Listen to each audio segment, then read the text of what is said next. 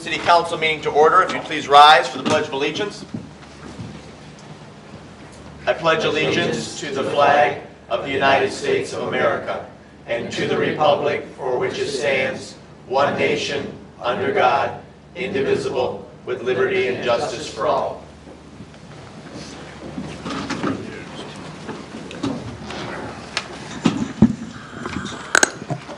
Okay, present this evening are myself, Mayor Morrow, Council Members Burgoyne, Gearbaugh, Peters, Rhodes, Roth, and Tahar. Staff present this evening, we have City Manager Campbell, Interim Clerk Rutledge, Public Works Director Fordyce, City Treasurer Bennett, Parks and Rec Director Scruggs, Assessor Skull, Attorney Smith, Technology Support Coordinator Schonk, and Police Chief Rennick. For the rest of you present, if you'd be so kind to sign up in the back, we would appreciate that. It is my duty first to make a few announcements this evening, the first of which is for my colleagues and those of you in the audience this evening. We are running live this evening, so just as an FYI, I wanted to make you aware of that. I also wanted to make you aware that this weekend was one of our police officers, Denny Grushaw's, last day of service with the City of Saline. Had a very nice retirement party today, and we wish him and his family all the best in their future endeavors. And then finally, it's my duty to announce that a longtime community leader and resident passed away last week, Alberta Rogers, who was a school board member, the first executive director of the Senior Center, first president of the Historic Society. Her husband served on this body for a number of years as Mayor Pro Tem. More personally, she had been my family's neighbor since the fall of 1951. And I had the honor of speaking at her funeral. And one of the things that I said, and as a person of faith, I'm very cognizant of this, even though many of us will miss her greatly, we'll see her again. So in acknowledging all that, if you would please join me in a moment of silence, remembering Ms. Rogers, I would appreciate that.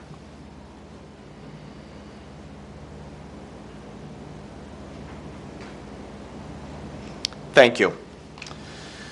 Can I have a motion to approve the agenda as submitted unless there are amendments? So move as submitted. Moved by Rhodes to approve as submitted. Is there a second? Second. Seconded by Mr. Peters. Discussion. Hearing none. Oh, Mr. Burgoyne.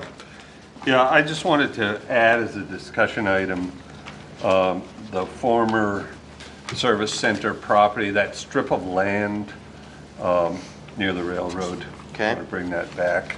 I want to make sure that's included in the transaction. Okay. So that will be added after the an update from our legal counsel on the fireworks ordinance. Okay. Mr. Rhodes, do you mind modifying your motion to approve as amended then? Move to approve as amended. Okay. Mr. Peters, you're comfortable seconding that? Okay. Hearing no further discussion, all those in favor signify by saying aye. Aye. Opposed say nay. Ayes have it, and the motion carries. We have no absences this evening, so we'll dispense with that. We move on to one of our two presentations this evening, the first of which is a Saline Main Street update. And we have both our Main Street Director, Bob Rosenberger, and our Main Street Chair, Cindy Zupko, here this evening. So please, thank you for being here. Thank you. Thanks for inviting us. I appreciate the opportunity to talk about Saline Main Street. I have two reasons for being here this evening. The first is to present a quarterly update on everything that's going on in Saline Main Street, and the second is to, with a sign proposal, which I believe you have a copy of as well. So, quarterly report first, if that's okay with you. Talk about what's happening at Saline Main Street. Lots is happening at Saline Main Street, as always. It's a great and fun organization. I apologize for getting this to you late, in fact, just before the meeting. I know sometimes you like to look things over beforehand, but it's been a kind of crazy and busy week with the Mastodon Mayhem Challenge, which I'll talk about in just a moment. Anyway, let's start with the design team. The design team continues to work on their master plan, their master work plan, and the first phase of that is the alley beautification project. B. Blumen, I'm going to run through these quickly, ask me questions if you have any. The B. Blumen project is well underway. The flowers are in place. They look beautiful. The plaques, except for the new ones, are in place as well. And thanks to Councilman Rhodes and to the Youth Council for participating in getting the plaques in place. We really appreciate that. Public improvements work plan includes trash receptacles being painted this summer. The developing of gathering spaces work plan is all about the alleyway, and we are in the process of working on that. We have an arch that we're planning to put on that matches or complements, is a better word, Murphy's Crossing Arch across the street. The design team, the board members, and the council have approved the plans, and the low bidder was Valley City Sign, a Michigan company, and they've been in touch with the city about permits, and they're going to begin construction drawing and construction soon, we hope. The Building Basics Workshop, a Building Basics Workshop, was conducted on April 29th at Bongiamo's. It was led by a specialist from Michigan Main Street. 14 people attended, and we received 2 applications for design assistance, and that's exciting news. So we're hopeful that we'll get some design work done and some enrichment of our downtown area. And the the architectural treasure hunt is being tweaked and finalized. Councilman Roth has been very nice and put together many pictures that we will be using. The BES, or Business and Economic Structuring Team, we did have one business that expanded in the time that we, in this last quarter, and that's Workout One at 118 East Michigan. They have a space that they've really increased by tenfold. It's amazing, and you can see a picture attached there. The Opportunity Tour is a tour that we continue to plan and see if we can put together. It's an opportunity to look at the downtown spaces. We do have 2 spaces that will be opening new businesses soon. The former Yoga-Centric Studio will be a tanning salon, and the CC Sweet House, I understand, is going to be a sandwich shop and deli. So that's exciting news. And a market study is, you know, of course, because we've talked about it before, that we have a market study that's going to be part of, well, a market study of downtown Saline. It's, we applied in October of 2012 and were awarded this study. It's going to be conducted by a gentleman who works with the National Main Street program. The first steps included a pre-survey of our downtown businesses, an intercept or man on the street survey, a Saline area market profile, and meetings with that consultant. 50% of the businesses have responded to the surveys that we handed out, and hopefully we're still working to hopefully get some more. We'd love to have 100%, but we'll work on getting as many as we can. The next step is an important step. It takes place this Wednesday evening from 6 to 7:30 p.m. at Stone Arch. It's a public meeting. The public is invited.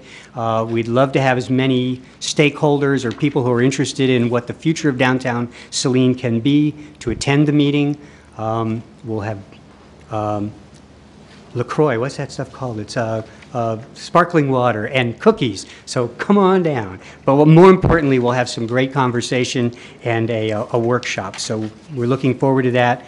At the end of your packet, you should see a flyer that talks about this meeting. It's called Grow Downtown, and again, it's Wednesday, July 17th, 6 to 7:30 at Stone Arch. On to the promotions team. Boy, the promotions team has really been busy. We just finished the Music Under the Arch program. We had 240 volunteer hours. As you know, MUTA, or Music Under the Arch, runs through from January through May. We had 100+ people per event. We raised $3,600 round figures, which is very exciting stuff. It's the first year that the event has actually made a profit, so we're very excited about that. The Summer Music Series, if you've been, and I've seen many of you there, has been a great event this year. We've been filling South Ann Arbor Street with happy people and kids drawing on the street, and great music, and kudos to our team who puts this together, especially the very first week when the band that we were supposed to have canceled the afternoon of the event. And we still pulled off a great event with a substitute band, and so kudos to all those people. The Wicked Kickin' Hoedown continues. It's a country hoedown with line dancing and food and music and a mechanical bull and dueling banjos and a live action, and whew, it's going to be fun. It's really going to be a lot of fun. That will take place in October, on Saturday the 26th at the new facility with Workout One, or that Workout One has. The Mastodon Mayhem Memorial Challenge. Thank you so much to Mr. Peters, Councilman Peters, and to the Celtic Festival for allowing us to be a part of that. We ran it on Saturday morning before the event took place, and it was a huge success for a first-time event. We had 133 participants. We had a lot of spectators. We had a hard-working volunteer team that put together a tremendous obstacle course, and the people came across muddy and wet and laughing and having a good time and talking about how they couldn't wait till next year so they can do this again. So we look forward to a successful event for many years to come. A lot of fun, really. Ladies' Night Out, the next one is October. In October, Teresa Likert, Oxygen Plus, and Ann Brandon from the Bling Thing are our new co-chairs, and they are tying it into October's Breast Cancer Awareness Month. So think pink and come on down and shop in October. The Saline Main Street is committing $1,000 toward Promote Saline, the Promote Saline effort, which I think is a great effort that we're really looking forward to seeing come to fruition, because it's going to give us the tools we need to make Saline, or to promote Saline. Oktoberfest continues to be planned. The entertainment lineup this year includes 50-amp Fuse, the Frankenmutter Franzen, and another favorite, the Polka Riot.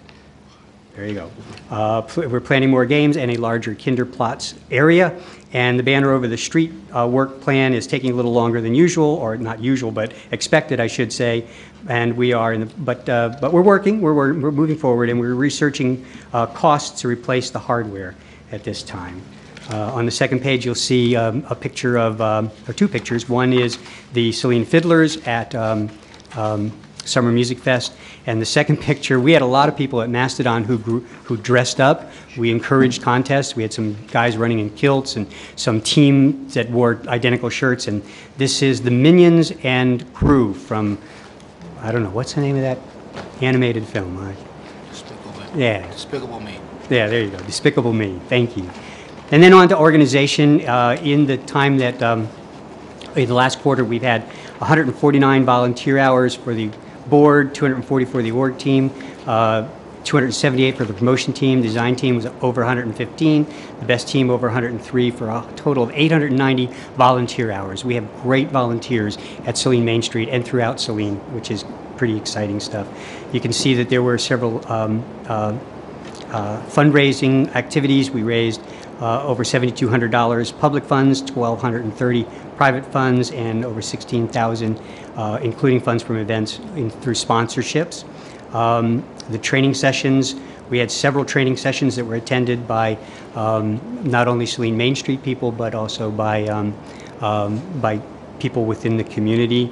The Business Basics had 9 business and property owners, and the volunteer training had 12, including several from other organizations, so that's exciting. We do have one board member who has turned in her resignation, but she's hanging on for a little while longer to help see some of the projects she's begun through fruition, and that's Dorothea Mego Dowling. Let's see, the resource team visit, many of you participated in that. We appreciate your help with that. Thank you so much to City Hall and Mr. Campbell for allowing us to invade your space. That was a great visit. Great news came out of that they love Saline. They complimented the people. They said everybody was friendly. The downtown was clean and neat and well kept. Everything was wonderful. Now, usually they do a resource team visit after a community has been a Main Street community for 2 years. We've only been a community for 1 year, so I think that's a very positive thing that they came in, and they gave us many great compliments. They certainly had some recommendations, but they're pleased with our efforts and our results so far, and this is kind of fun. They told us that our program is quickly becoming a model for programs for new Main Street communities throughout the nation. So that's a compliment to all of us who've worked so hard on Saline Main Street throughout the community. The volunteer work plan, we had a specialist from Michigan Main Street come and talk with us about volunteers, and we had it was open to the public, and we had a dozen people attending, including 5 leaders from volunteer-driven organizations. The Saline School Foundation, St. Andrews, Evangelical Homes, and the Saline Chamber were there. So that was exciting thing for us to happen for us as well. And we continue to raise funds. Our corporate sponsor program now includes Forcia, Jets Pizza, Bank of Ann Arbor, La Fontaine, Bemis Farms, Flat Out Breads, Leap Hair, Toyota, KeyBank, Sprint, McNaughton & Gunn, Resale Boutique, and it totals $14,700. So lots of things happening at Saline Main Street. And then the last thing I would like to talk with you about is a proposal to City Council. And if I can find it, we'll talk about it. It's to place our signs, the signs that recognize us as a Main Street community. When you're a select community or a master level community, you get a sign. You get signs to designate your community. Our signs look like this. We have two, one for each end of town, and anyway. The first step we took to figure out what to do with these was to talk to city at the city staff meeting, and it was recommended there that we might replace the cool neighborhood signs since the program is defunct now. And while we are still a cool neighborhood, not sure we need the signs. So those signs exist just east of Harris on Michigan Avenue and just west of Lewis, which is convenient for us because it marks those are the boundaries, the east and west boundaries of our district. So we request approval from City Council to hang the signs there. Any questions? And of course, Bob, that will be a subsequent action item under new business this evening to Okay. officially do that. I'm sorry. No, that's did quite I all right. jump the gun? No, you didn't. You didn't. Okay. You prefaced by by alluding to something that will be coming up later on the agenda, so that was good. Do any of my colleagues have questions or comments for Mr. Rosenberger? Mr. Burgoyne. Under the economic success team, you have downtown housing as an item.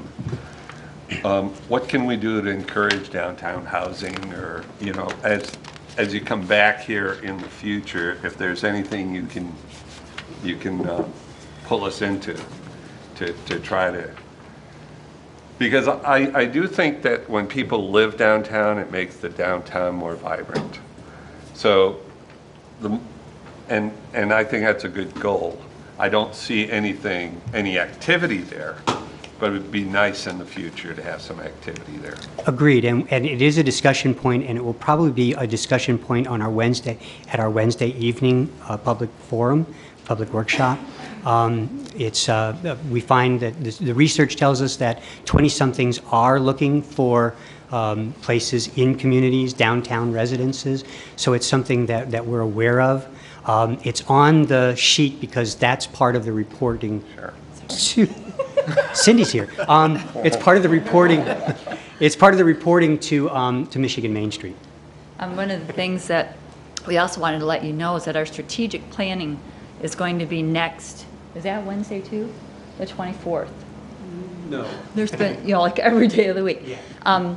But on the 24th, we take our results from the resource team visit, and now the board's going to start really brainstorming and do their strategic planning for 2014. And then those goals will be set, and then each of the 4 teams will take a look at what those goals are, and things like that will be brought up and talked about. But definitely agree with you, that is a big part of revitalizing downtown. Okay. Well, thank you both. We greatly appreciate you being here, and I'll just reiterate one more time because this flyer was provided to each one of you, and I've seen a number of these around the community. Please make an effort, if your schedule permits, to attend this event this Wednesday from 6 to 7:30 p.m. in downtown Saline at Stone Arch. As the flyer says, it's our future, so don't miss it. So hope to see everyone there. Council members are invited to our strategic planning, so we will get an email Terrific. out to Todd. Wonderful. So that, Thank you. Thank you both. Appreciate it. Okay. There's nothing further relating to our Main Street update. I'm going to ask our Technology Director, Mr. Schock, to come forward to talk about Citizen Engagement Portal, which is something we've discussed in the past. It's something that Councilmember Rhodes has been very passionate about, and so we've done a little bit of research and background, and Chris is here to report back on that. Thank you for being here, Chris. Oh, thank you. give the screen a second to come down, and then we'll get into it here.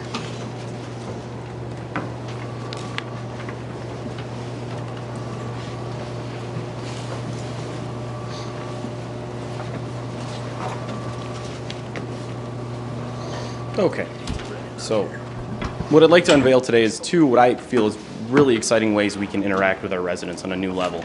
The first product I'm going to show is by Granicus. It is an online feedback portal. So just to give a little feedback on Granicus, they are the biggest player in this space. They only work with government entities from our size city to all the way up to the federal level. So that's all they do is just government, and it's all different facets. Chris, sorry to interrupt, because you're on a roll and you're doing a great Okay. job. No, thanks. But I just wanted to give a little more detail. Oh, okay. That as the mayor mentioned, Mr. Rhodes had pushed this out there, and so staff, city council directed staff to look at some of the different social medias capabilities out there, whether it be, and I certainly don't, I'm not going to steal very much of Chris's thunder, because he's done a great job. But from the apps on the phones to reporting a pothole to surveying our residents what they think about a project or an idea or something of that nature.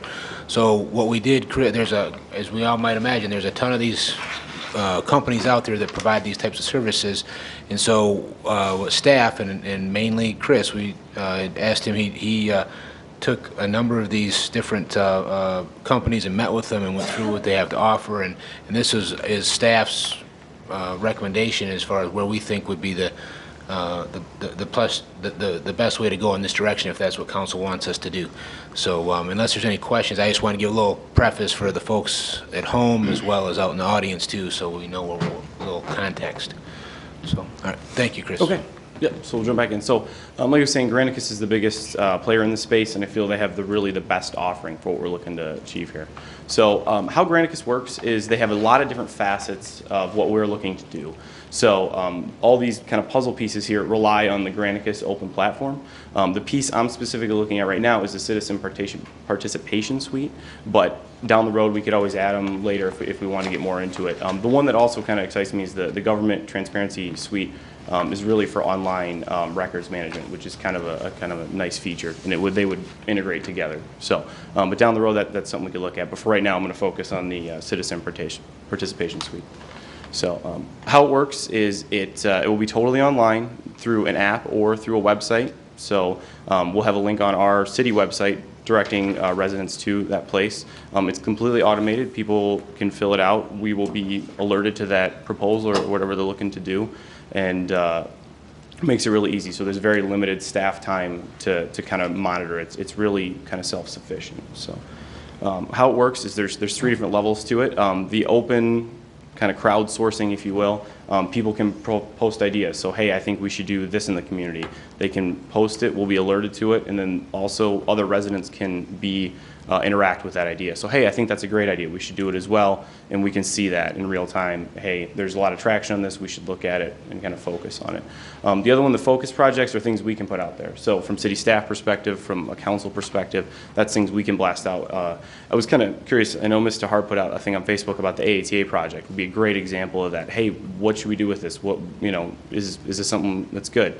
We could throw that out there, and see how citizens feel about it. So kind of a great example. And then the other piece is on the agenda. So for city council, for any other boards and commissions, we can put those, we submit them to Granicus, then we can have each agenda item for feedback. So they can, we can go the whole agenda. How do you feel about, specific pieces, or however we want to do it? We can break it all out and kind of make it granular.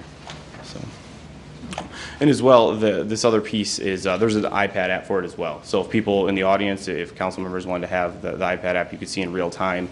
It's primarily for bigger cities, but at the same time, it would work on our level as well. So we can see comments, you can see residents in favor of it or against an item, kind of in real time, and for each item.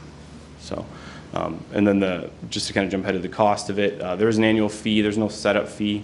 But there's an annual cost of about $7,000 for this piece. So I know I'm kind of moving quickly on it. If there's any questions, I can field that, and then I'll move on to the next portion of it. So.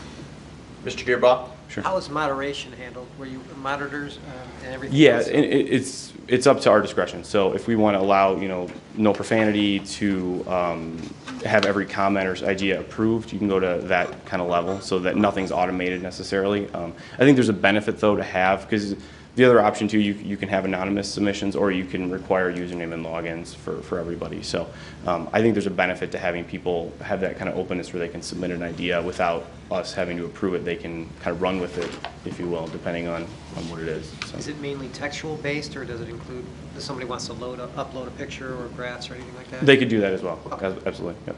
They can submit content to it. So. I think we can keep moving, Chris. Okay. The next piece is C-Click-Fix. This will be, it's actually kind of timely given the work session earlier, but the primary focus of this is a report management system. So any open tickets, any open issues, this would be the place to go. This is an actual mock-up of what the app will look like. It's on all major smartphones, so iPhones, Android, BlackBerry, Windows Phone.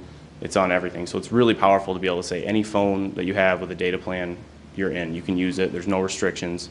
It's absolutely free, and it works really well. I've been using it for a little bit here. So how it works is residents, anyone who downloads it, can start a new report. It automatically has a GPS location, so we'll know if they're in the city or not. If not, we can forward it on. Unfortunately, people in Ann Arbor are submitting reports, but the city of Ann Arbor isn't on it, so they wouldn't know about it officially. But as an example, we can make sure anyone in the city we can specifically deal with. So they can also attach an image, so whatever they're doing, they can take a picture of it. Hey, there's graffiti here, this curb is broken. They can take a picture of it so city staff knows exactly what they're referring to. So also it's completely customizable. So there's no pre-categories, there's no baked-in questions. We can set up as many questions, categories as we want. We can also tailor them to our ordinances. So if one thing applies and another doesn't in different communities, we will be able to change that. We can also set up secondary questions. So in this example, there's graffiti on a wall. Is it first floor or higher floor? We could have, is it private property? Is it public property? Is it offensive? Is it not? You can completely customize it. So, and then also on the right, you can see the GPS on the map, on the app. It automatically submits it. They don't even have to change it. So. The other really nice feature about this, and it's kind of rare in this space, like Todd mentioned, I've done quite a few webinars, and most of them are pretty canned apps. So they say, oh, this is your city, they plug in your name, they plug in your logo, and you're done. You're kind of play in their field, if you will. The one thing I really like about C-Click-Fix is the app buttons are completely customizable. So at the heart of it, it's going to be a report system, but also we can add any buttons we want. So with Celtic on last week, oh, that's important, we can put it right up front. Whatever we feel is necessary at the time. We can have Facebook right there. The Twitter integration is there in the mock-up. We can have almost like a central portal for the city. So it's kind of nice to have that customization. And this is just the back end kind of showing how easy it is too. This isn't going to be something you have to be a tech guy to do. At any city level, it's very straightforward on how to run it, how to do it. It's not very complicated there. This is an example of what the website would look like. So we're going to have a page specifically for just C-Click-Fix. So we can direct people just to it. Here it is. They can submit tickets on there. They can follow their tickets. They can see current open tickets, so they're not submitting the same thing over and over. By default, everything submitted is public, which also has the benefit so you don't get the redundant tickets. And also everything is kept for a week on the website. So if something has been fixed, residents can see it up to a week, and everything is kept on the back end. We can see it for tracking purposes indefinitely. So it's kind of a good way to keep everybody there. It also integrates with Facebook, which I think is really important, especially with the social media presence that we have. It'll integrate completely. People can open tickets just like they could on the website. They can follow them, everything with their Facebook pages. So, and this is an example of the city of Raleigh using it. So we'll have that integration as well. Just to show kind of the analytics of it, you can track how many days it took to answer a response. What's the typical grass cutting, response time? How long does it take to just kind of tie that up? You can see that all in the back end. There's really deep integration with any graphing. We can also export the data. So if we want to put in Excel and do our own analytics, we can do that. We don't have to rely on theirs. We can kind of take the data and run with it. So it's kind of nice. They also have some really kind of neat mapping features. We can integrate neighborhoods if we wanted. So historic districts, for instance, if you want to see, you know, are there a lot of speeders in historic districts? You could have that integration. You could also have the heat map. So where does a certain type of incident happen the most? You would have that capability. You can kind of drill down and do some really deep kind of analysis. And then also from a city perspective, we could have the app installed on our smartphones, and we can also deal with things in the field. So if there's a broken sidewalk, they repair it, they can take a picture of it, follow up with whoever submitted it. Yep, we took care of that. Here's a picture of it. You know, any other concerns, contact, you know, whoever. So it is very nice. And you can do that from a mobile app, or we, you know, if you have a laptop in the field, they can do that from there as well. So. And then also for our DPW, potentially, not everyone there has a smartphone. So what this would allow whoever to do, they could print it out, have all the information in their hand when they go out. Where was it? What's the picture of it? Are there, you know, field notes? Did this happen before? Any kind of backstory. You would have that all on the first time, so you don't have to, you know, make multiple trips. So really kind of nice. And then also, we currently use Nixle for push notifications based on location, so any alerts and things. C-Click Fix isn't quite there yet as far as powerful as Nixle is. They don't have a texting component like Nixle does, but they are aware of that deficiency, and they said this is something they're actively pursuing. They want to be able to kind of get in that space and really take over it. So we have this feature now, and he said they're going to grow that over time. So it's just another piece of kind of the puzzle there. And then kind of a couple quick questions. The one thing I really like about this is there's no advertising as well. Some of the apps, that's how they do it. They have a really low sticker price, but then when you get into it, oh yeah, there's ads for whatever on there to kind of subsidize that cost. So they don't have any ads in this, which I really like. So there's a one-time setup fee of $2,000 there, and then there's unlimited users, which is also nice, and it's an annual fee of $6,000. So that's where we're looking at now. So any questions, comments? Questions for Mr. Schank? No? Okay. Oh, Mr. Hart, excuse me. I'm not sure this is a question for Mr. Schank, but so all of this information is coming in. Who receives it? It depends. Or who would receive it? Right. So we can assign roles depending on what it is. So let's say grass is high. We could assign that to a certain person as opposed to if a curb was broken, we can have it automate to another person. So we could have it go down to a specific employee. We could assign it to a department. It really depends on what I guess what the issue is. Okay. So it can be automated to shoot to the Yes, appropriate absolutely. place. So it's Okay. really automated. There's a very nice workflow. It's very automated. Okay, thank you. Additional questions? Mr. Rhodes? I was just going to comment, I think Chris actually used the free portion of C-Click Fix. Right. Which I set up a couple years ago, and, you know, as a potential use within the community. Didn't get a lot of traction at that point, but somebody had to be a contact, and since it was unofficial, I made myself the contact. So he sent me a picture of some litter, which I then forwarded on to our code enforcement officer, who then forwarded it to the owner of the property. And that just happened last week, Friday or something, I think. And you know, it all transpired within the case of a couple of hours. And there was a photograph with it, so everybody knew exactly what it was we were talking about and where it was. So, and as I said, that was the free version. I didn't have any idea what all the more upgraded thing could do, but it's pretty impressive. Yeah, it works really well. Mr. Gearbaugh? I think the C-Click Fix would be a great process that we put in place. I think it's going to track things, because I think this is something that we've been wanting to see, and then basically be able to monitor all the aspects of it, especially from the data standpoint. Right. I would like to see us, now, my comment, maybe we can talk about this later, but I think that's something, and thanks for your presentation, that I believe this is one of our goals that we are looking at this year, so thank you for investigating this for us. You're welcome. Additional questions for Mr. Schank?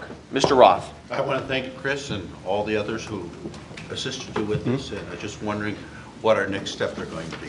Well, I was going to get to that in just a moment. Okay. I didn't Absolutely. specify a timeline either. So I'd like to have this online. They say generally 4 to 6 weeks. So if we get to go ahead today, you know, it'd be roughly that timeline. Thank you.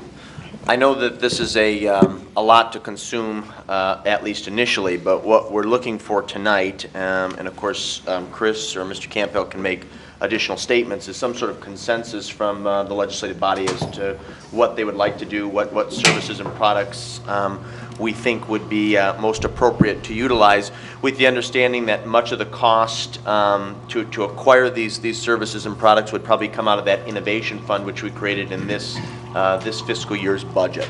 And then if there is a consensus to move forward, some sort of action item and appropriate corresponding motion would probably come back to us at our first or second meeting in August. Okay? Mr. Burgoyne. What's the approximate cost? Depending on the portions, the Granicus portion was, I believe, $7,000 annual fee, and then the C-Click Fix was the $8,000 with the $2,000 upfront cost. I budgeted $5,000, but the products at that price point really, I don't think, fit our needs. So the rest would come out of the innovation fund, potentially. Mr. Campbell, do you care to comment? No, Okay. I was just going to get clarification. So again, I understand that it was a lot to digest, and Chris did a very good job making the information accessible to those of us who are not experts in this field. But as Mr. Gearbaugh and Mr. Rhodes just indicated, this is one of our council's, this is a council goal to improve accessibility and the way in which we communicate effectively with our residents and our constituents. It's a goal of mine personally as mayor, so I'm very much in favor of moving forward and bringing back an appropriate motion at one of our upcoming council meetings. But I would like to hear from the rest of my colleagues. If you don't mind me putting you on the spot, Mr. Roth, do you have an opinion on this? I think it's great. Okay. Mr. Gearbaugh? Yeah, I'm fine with the C-Click Fix. I'm about the Granicus one for the participation thing. I'm not so sure how that's going to play out. If we may be able to use some other freer-based ones like Facebook or some of the other aspects, that might be a more cost-effective way. But I just need to know more and understand more about the Granicus one. Okay. Okay. Mr. Rhodes? And I obviously support moving forward with both of them. I think there will be commensurate man-hour savings that would help offset the cost of utilizing both these programs. Ms. Tahar? Yes, I'm in favor of moving forward. Okay. Mr. Peters? Yeah, I think it's very clever. Okay. Mr. Burgoyne? Yeah, I'd like to see how much they're used and what kind of response we get, but try things out. Okay. Sure. So, Mr. Schonk, Mr. Campbell, it sounds like, at least per Mr. Gearbaugh's request, and I guess I would agree with this to a certain extent, if we could get a little bit more information on Granicus. Sure. And then when the action item comes back at either our first or second meeting in August, to Mr. Burgoyne's comment, which has a lot of validity, I'd like to know how we would go about either monthly or quarterly receiving some sort of report monitoring the uses and effectiveness of each of the tools. Okay. Mr. Campbell, did you have a question, comment? Yeah, I just wanted to see, I think we have consensus, but is this something that we want to do the C-Click Fix and see how that goes? Do we want to push it all at the same time? I just want to make sure. I'd do it all and try it out. Okay, all. Mr. Roth, I'm assuming based on your comments, you're in favor of both, correct? Definitely. Okay, Mr. Rhodes, yes. Okay, Ms. Tahar? Yes. Mr. Peters, yes. Okay. Mr. Gearbaugh, I'd like to get a little bit more information on Granicus, which I think would be appropriate prior to asking us to vote on a motion to expend public resources for something like this. Sure. Okay. Okay. Feel like you have consensus now, direction? Yep, Okay. thank you. Any additional comments, questions, One other Mr. question. Gearbaugh? Is there a possibility of getting some information from some of the other communities that you showed and their effectiveness? It'd be interesting to see how they ramped up Yeah, I can from do that. onset to when they've actually been using it for a year or so. Okay. Cool. Ms. Tahar? To follow up on that, if I could, also in view of Mr. Burgoyne's comment, to find out how long it took for them to realize that it was working effectively. Okay. I mean, because I'm sure that there'll be a period where people will have to get used to it, so we shouldn't Right. try to evaluate it instantly. Okay. So just how long it takes for it to become really effective would be useful too. Very good. Okay. Chris, we appreciate your work on this and your very thorough presentation. Mr. Campo, appreciate your assistance as well. And we'll try and gather this information that you all have requested and bring this back as an action item either on the 5th or the 19th. Okay? We move on to citizen comments on agenda items. Under the Open Meetings Act, any citizen may come forward at this time and make comment or question on an item that appears on this agenda. Comments will be limited to 3 minutes per person. Anyone who would like to speak is requested but not required to state his or her name and address for the record. Are there any citizen comments?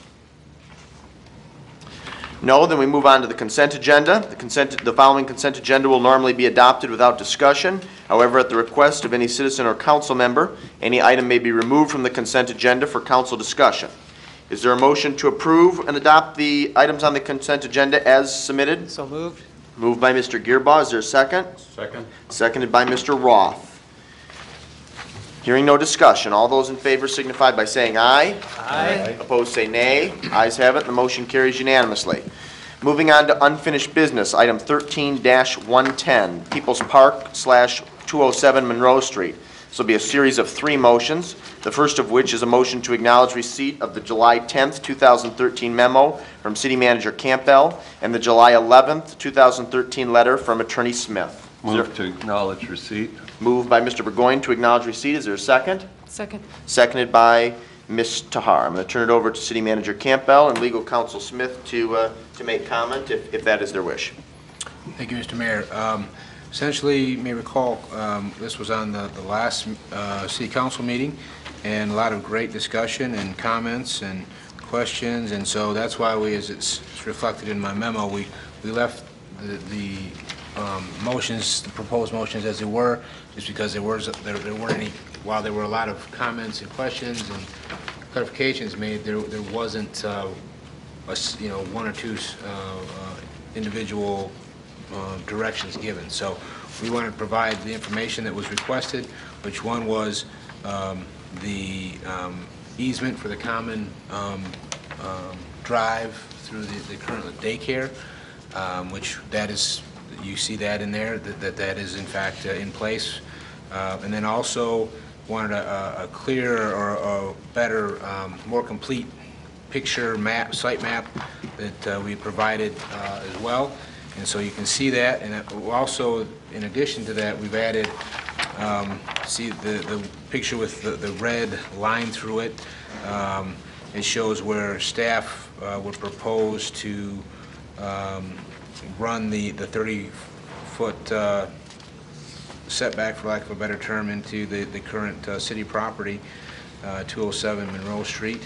And you find the question of the amount of acreage, about 3.61 acres, and that includes those 4 parcels to the east that are adjacent to the east, along with taking out the 0.35 acres where that is reflected in that red line. But still allowing one of the objectives, I believe, for the council wanted was to maintain as much, if not all, the frontage along Monroe, which does that. But so I believe we provided the information that council requested, and so we're just looking for direction. And Are there any questions for City Manager Campbell? No questions? Oh, Mr. Gearbaugh, excuse me. Just a question on the 30-foot wide access. Is that sufficient to then basically put kind of like a S-curve drive that goes in if we ever wanted to access behind the tennis courts and all that?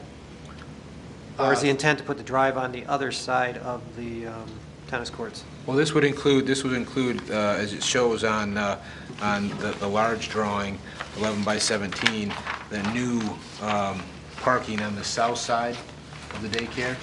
So this would be the kind of the pull in and drop off, turn around and come back out option. About 30 feet.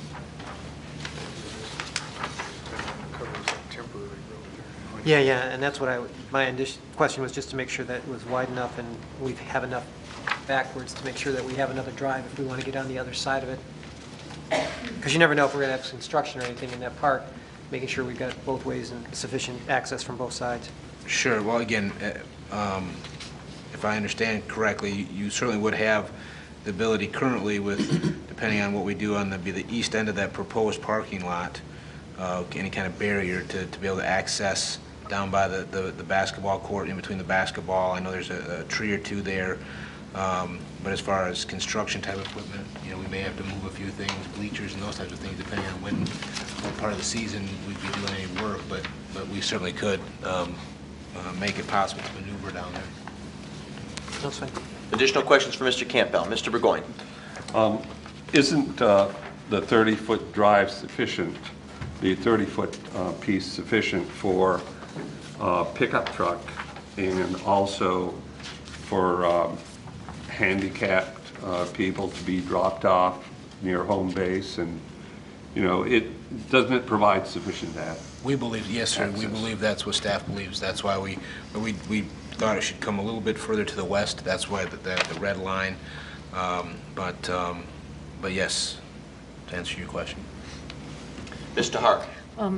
Thank you. This may be at a level of detail you haven't approached yet, but a question arose in my mind. Is there planning for designated spots for bicycle parking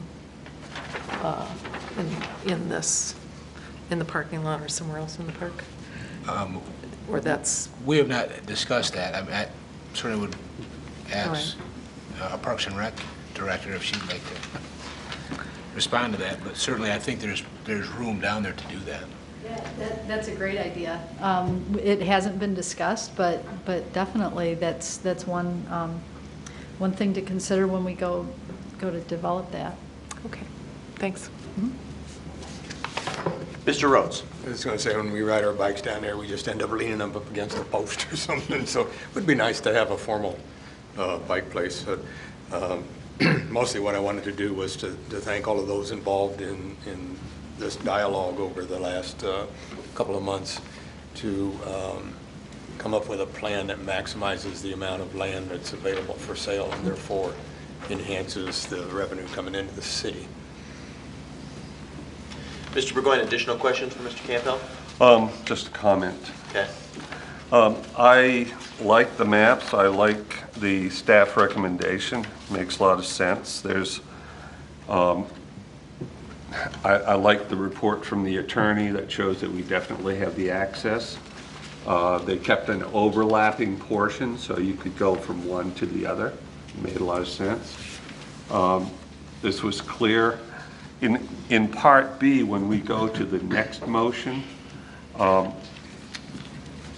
way it's stated now is per the recommendation from the commission, but we should say we generally support that as amended by this, that we just keep the 30 feet from, as staff shows it. That's what I'd like in the next motion. It's not written there Right. yet. If you'd like to offer that amendment, that would be fine. Are there additional questions for Mr. Campbell? Mr. Gearbaugh. Just one. I know the benefit that we're looking at is basically being able to use some of our TIFA funds or whatever to develop this parking lot and such. Just the way it's laid out and everything, is it sufficient for all the setbacks and everything to potentially, the way you have it with 64-foot wide? I'm just looking at the front. I just want to make sure that we don't give or sell the property that we were thinking of using for parking and then end up not being able to use the property that we're keeping for parking. So we're pretty certain that what you proposed here will fit in there within our current ordinances and setbacks and everything else? Yes, sir. If you may recall, this discussion came up, well, actually, about 2010-ish maybe. Okay.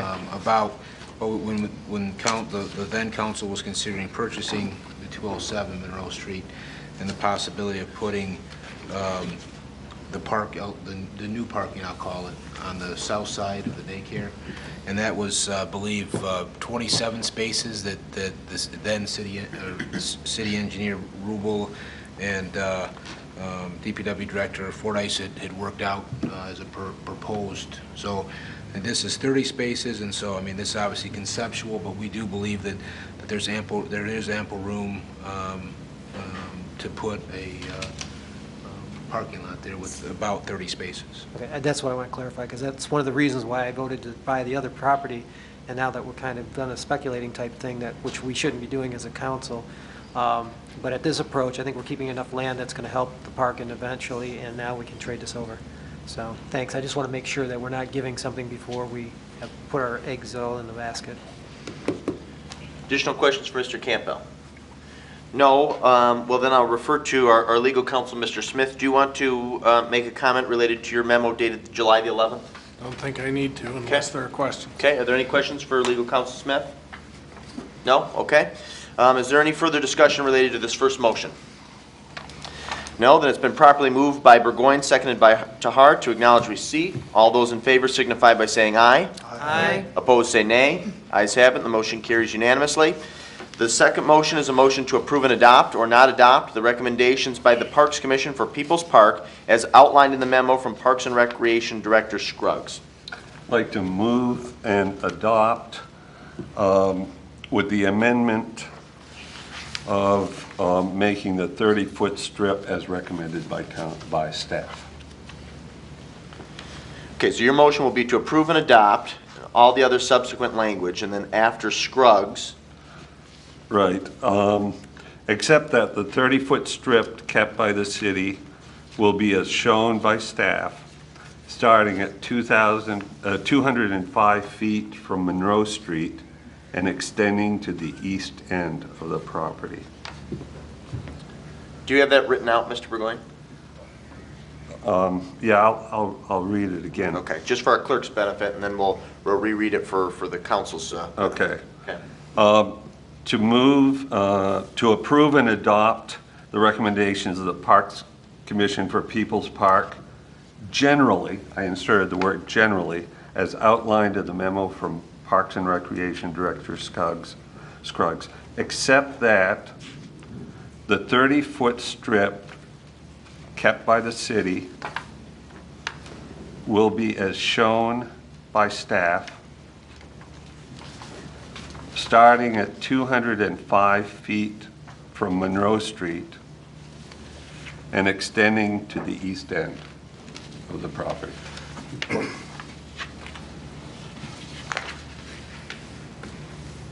That's what staff recommended.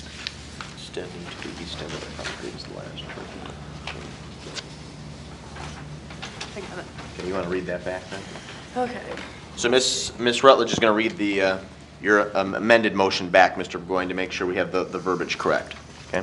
Okay, to approve and adopt the recommendations by the Parks Commission for Peoples Park generally, as outlined in the memo from Parks and Recreation Director Scruggs, except that the 30-foot strip kept by the city will be as shown by staff, starting at 205 feet from Monroe Street, extending to the east end of the property. Correct. Okay. All right, so Mr. Burgoyne has moved that amended motion. Is there a second? Second. Seconded by Mr. Peters. Okay. Ms. Scruggs, because this is the recommendation of, or at least we are adopting the majority of of a recommendation from the Parks Commission, do you care to comment at all? No, I think that would work. Okay. Okay. No? Okay. Is there any discussion related to this motion? No? Okay. That's been properly moved by Burgoyne, seconded by Peters to approve the amended motion as verbalized by Mr. Burgoyne, then reread by Interim Clerk Rutledge. All those in favor signify by saying aye. Aye. Opposed, say nay. Ayes have it. The motion carries unanimously. Moving on to the third motion, this will be a motion to authorize or not authorize city staff to proceed with a request for a proposal for considering a residential real estate broker to assist in the marketing and selling the property at 207 Monroe Street. Move to authorize. Okay, it's been moved by Mr. Hart to authorize. Is there a second? Second. Seconded by Mr. Roth. Discussion. Mr. Burgoyne. We've already had an RFP for this, and we have a respondent that's ready to go. I would prefer that we just move it ahead. And I think the respondent was Reinhardt. They're willing to do it at 6%. I think they do this stuff. It's their bread and butter. They would do a good job. I think we should, instead of going through another bureaucratic process, we've already done this, let's just move forward. I'll move that amendment to award it to Reinhardt. Do you want to offer that amendment, Mr. Burgoyne? Yes, I would. I would like to authorize the mayor and city clerk to be able to sign a broker's agreement, a standard real estate agreement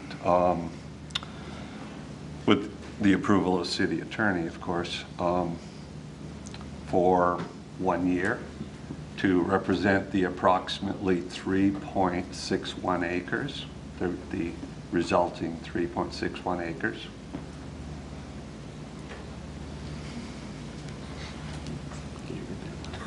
No, I think I need him to. I think we can just reduce that. I think all you need to do is say is, or I would make it, I made the initial motion anyways, just to move to city staff to proceed with a broker agreement with Reinhardt for considering a residential real estate. Somehow just strike that out, that one portion where it says request for proposal for considering a real estate broker, and to say city staff to proceed with a broker's agreement with Reinhardt. Okay, I second that. Mr. Campbell? Would it be, could we reference the specific proposal that they submitted? Yes. The terms of the proposed? As proposed. Sure. Okay. So your amendment, Mr. Gearbaugh, would be to authorize city staff to proceed with a broker's agreement with Reinhardt Realty Per their proposal. To assist in the marketing and selling of the property at 207 Monroe Street. Correct. I second that. You second that as an amendment. Mr. Har, would you accept that as a friendly amendment? No, I would not. Okay. All right, so first we're going to need to discuss and then vote on the amendment, okay? Mr. Gearbaugh, do you care to speak to this issue since you're the mover of the amendment? I believe that we've gone back and forth on enough with the different brokerage proposals and such that they did submit one, and I think it's appropriate, and they are providing a decent commission. So I think they're a local real estate agent. They proposed, at this point, I'd like to move this forward. We've been moving on it for 6 months. Okay.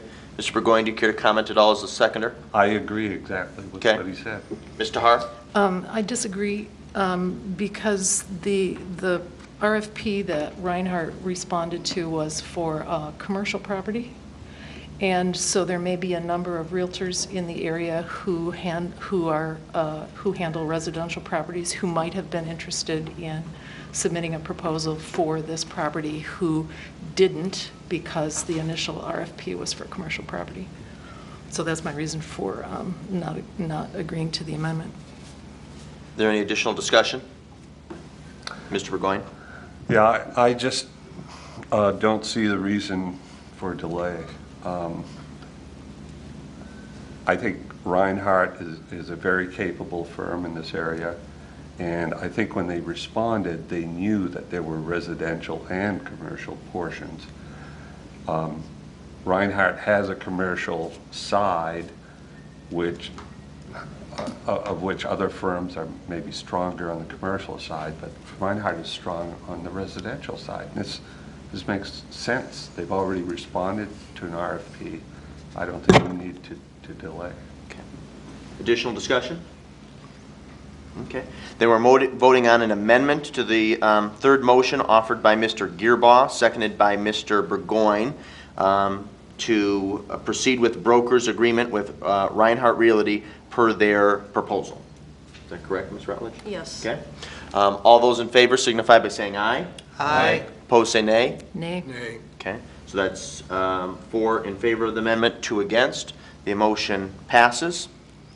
So now we proceed with the final motion, which includes that amendment, and that was moved by Tahar and seconded by Roth. Is there discussion? Mr. Gearbaugh? I just want to make sure when we're selling this that, are we going to have a reverse, an option to take it back or whatever? Because my concern is that how we ever sell this, that we want it to be developed. We don't want it just to be another piece of land that's just sitting there that's, yes, it'll be off the tax rolls, but I'd rather see the investment. And that was one of the reasons why we would be turning this back over, is to see a bigger benefit for the city than just sitting there. So whatever happens, I just would like to conclude in whatever arrangement we do that there's some type of requirement of some nature, no different than what we do for our industrial parks or whatever. Mr. Campbell? Thank you, Mr. Mayor. Yeah, I mean, as you've heard, as Mr. Smith has alluded in other items, we can put whatever requirements, in any agreement the council wants to, and as long as the other side is agreeable, then that certainly could be there. So I just want to be forward with this, so the understanding is there, is that we have those kinds of expectations so that we aren't at the last minute trying to negotiate something without having been forward about it. So. If there's a consensus, I mean, I don't know if we want to get into that, if council wants to get into that kind of detailed discussion or not, but certainly if there's a consensus, we can put that out front and center and let the listing agents know that is going to be a requirement. It might be more prudent, rather than making a fixed requirement in that regard, simply to let the agent know, and so he lists it on the card, that the council will consider things other than price in determining whether to accept an offer, such as a guarantee for development and/or impose a reverter. Okay. Okay. I just want to make one comment related to this motion. First of which, I was somewhat indifferent to the amendment that Mr. Gearbaugh offered and that Mr. Burgoyne seconded. However, I did vote in favor because I'm very much in favor of proceeding in getting something done. It's abundantly clear to me that no one can accuse this council of rushing this decision or doing anything in haste as it relates to the 207 Monroe Street property. In fact, I think the proposal that we're voting on this evening pleases me very much. I suspect that this parcel will be acquired, hopefully in the not too distant future, by somebody who wants to do some sort of residential development on the site. Of course, transitioning this property from public ownership to private ownership will benefit the community by adding it to the tax rolls. Also, part of, I think, one of our goals as a council is to utilize any vacant space that exists within the municipal boundaries of the city to see some sort of residential, commercial, or industrial development, because we understand it's in our long-term best interest.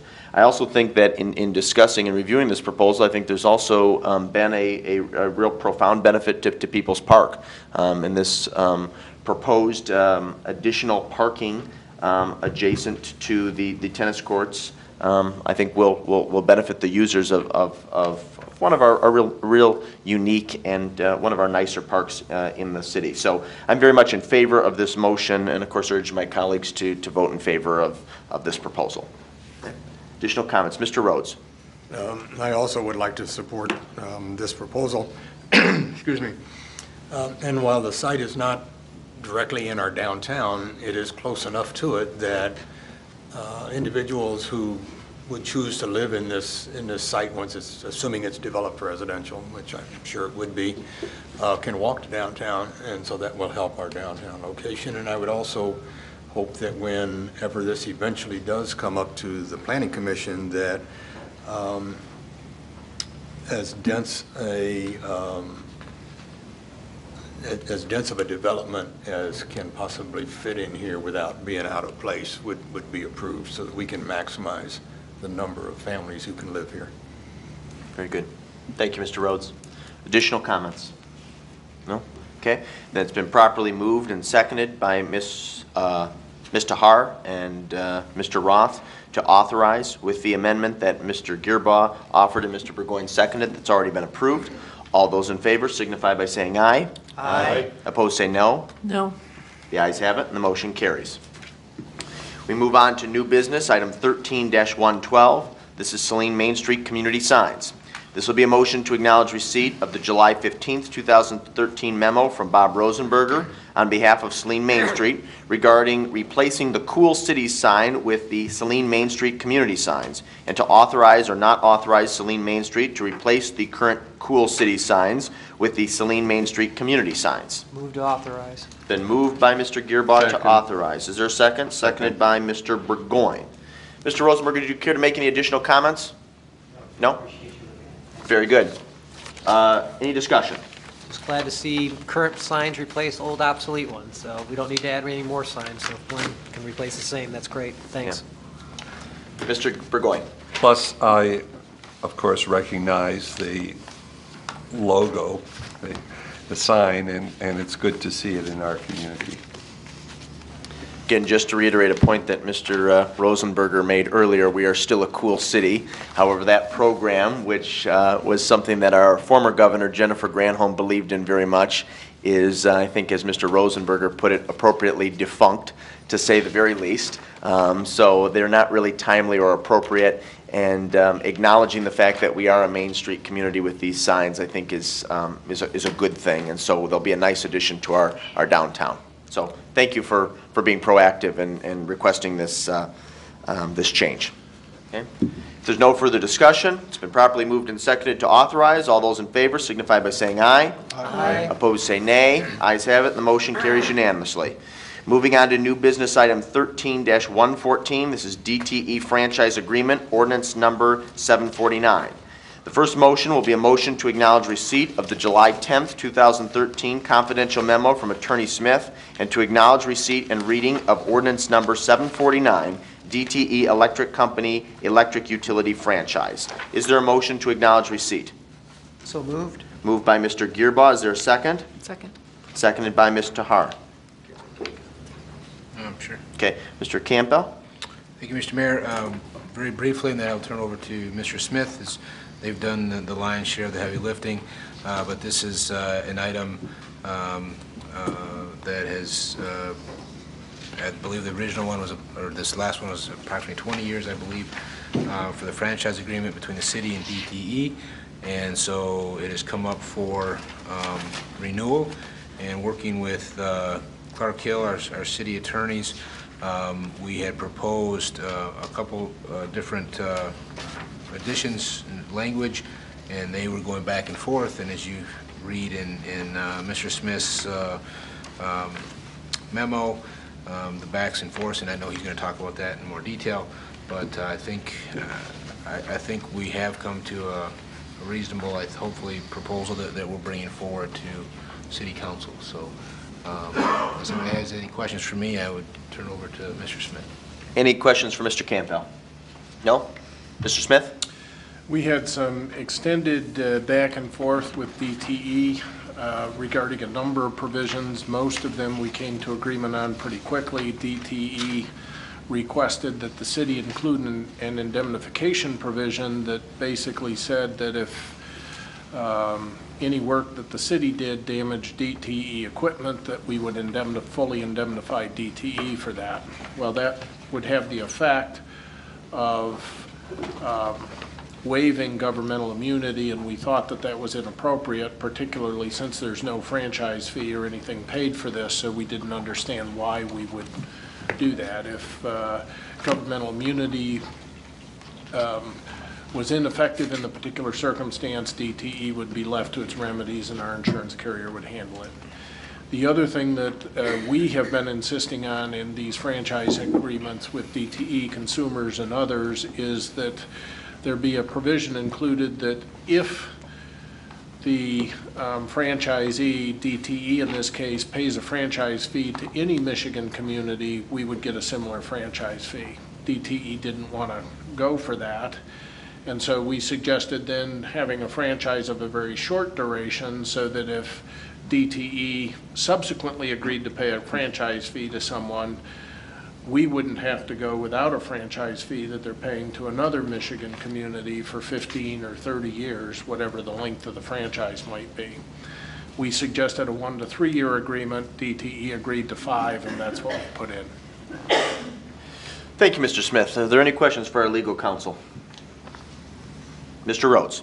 Not necessarily advocating this, but what happens if we don't sign a franchise agreement with DTE? Do they quit providing electricity to the city and its residents? Technically, it's illegal for them to provide electricity without a franchise. So I'm not sure they would quit providing electricity, but they need this to make sure that they are dotting I's and crossing T's, and it's probably a condition of a lot of their financing and insurance and other kinds of things to make sure that they've got the legal authorization to sell power within the city limits. Okay, thank you. Mr. Gearbaugh. So with us re-signing this franchise agreement, do we have any more leverage in dealing with some of the issues that we've had lately with, power concerns where we maybe potentially had a motherboard burnout at our water plant and some of the blips that we've had in the power. And there's been some concerns with some areas that are going out when there's storms, so there may need to be some more trimming of trees and such. Is this something within this agreement that we can hold them to? Well, we haven't got anything specifically in this agreement as to those issues, and of course, whenever you're looking at power, there are going to be some fluctuations in power that they can't control. As to the tree issue, we can address that. If you wanted to address it within an ordinance, we could do that. You can address it either within the franchise ordinance itself, as we have in some communities, or with a separate ordinance regarding the trimming of trees by utility companies, which we've done in other communities. Okay. Because my concern is just that sometimes we've had some ongoing concerns, and that usually with a franchise agreement, we should be able to address the service and what type of service we're getting. So I'm hopefully that we can look at that. And this agreement does have a short enough duration of only 5 years, so that if the issues don't get addressed, you can certainly address it next time. Okay. Because we're experiencing them now, so I want to make sure they're getting addressed now. Thanks. Thank you, Mr. Gearbaugh. Additional questions from council members? Mr. Campbell, do you care to make additional comment? Thank you, Mayor. Just in reference to Mr. Gearbach's concerns, staff consisting of myself, DPW Director Fordyce, and Wastewater and Water Superintendent Skull, we met with DT folks this past week, last week, and to discuss those very issues of some of these intermittent power fluctuations or power blips. And actually, it was a pretty informative meeting, and I didn't use the proper terminology that they call them, but between the longer, the 5+ minute outages versus the less than 5 minutes. And so they recorded last year, I believe they said 2 of the 5+ minute ones, and that's still within the good range, if you will. If 5 or more of those a year, then that's considered poor service. And then the less than 5 minutes, which are usually in duration of about 30 seconds to a minute, because we have had some concerns. I've had a couple calls from residents that we're trying to help address, and one of them is what they're calling an anomaly, and they give data, of course, the new smart meters and such, and where essentially we're probably potentially maybe a branch falls on the wire, and the fuse opens, and then it'll try and close up to 3 times to hopefully that limb falls off. Am I doing all right so far? And so, and if after that 3rd time, if it hasn't been able to, it hasn't fallen off, hasn't closed, then it would stay open, and a crew would come out. But apparently there's analysis that as they call it, the department downtown is how they referenced it. They analyze the data, and they're trying to push to get that data so they can try, because we've had 4 of these short intermittent, what I would call intermittent, the minute or less ones. We had 4. It was I believe it was Memorial Day weekend into June a little bit. The day we had 4 of those right at between 8:30 and 9 a.m., 8:30 a.m. and 9 a.m. in the morning, and they're trying to figure out hopefully through this analysis, that's part of it. They also communicated to us that they do have a detailed tree trimming program in and around Saline. Even though maybe we haven't seen a lot of their trucks, I mean, we see them parked, of course, and they do help us with some bartering with service and whatnot, and tree trimming. But they assure us that there's extensive tree trimming going on for the Saline area, and we also, for our concerns at our water treatment plant with some of these, they're going to be helping us try and track down, and hopefully we can improve on, so we don't continue to lose the variable frequency drives and such. Great, thanks. Thank you, Mr. Campbell. Any additional questions related to this first motion?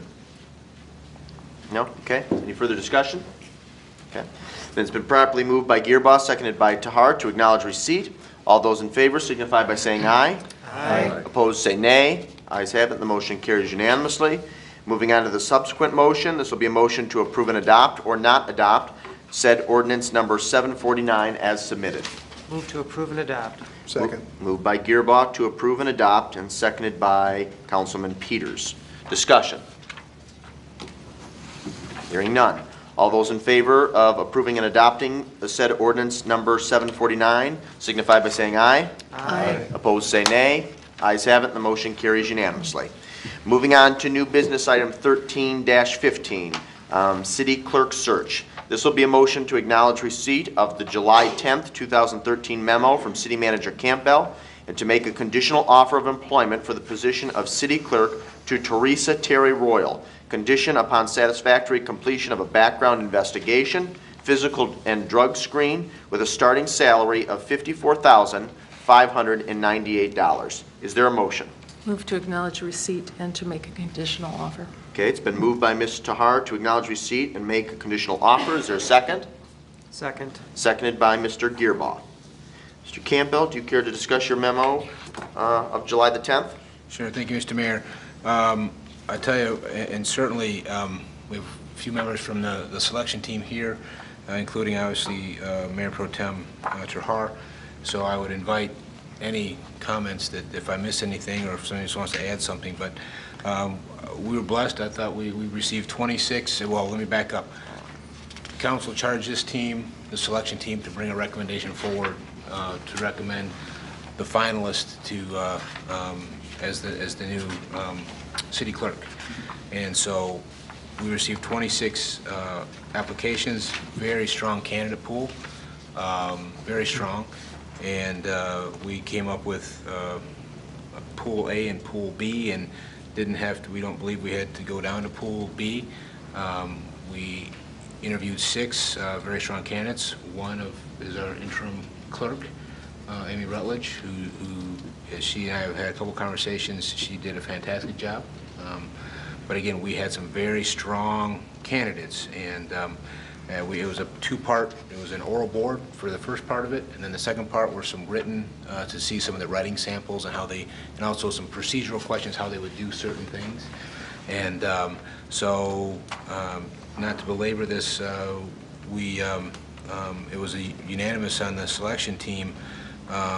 Teresa Royal, she goes by Terry, who's currently the clerk treasurer for the city of Chelsea, and we've received many, as we called and checked references. Of course, that would of course be preliminary to the in-depth background check that we would do for any finalist for a conditional offer.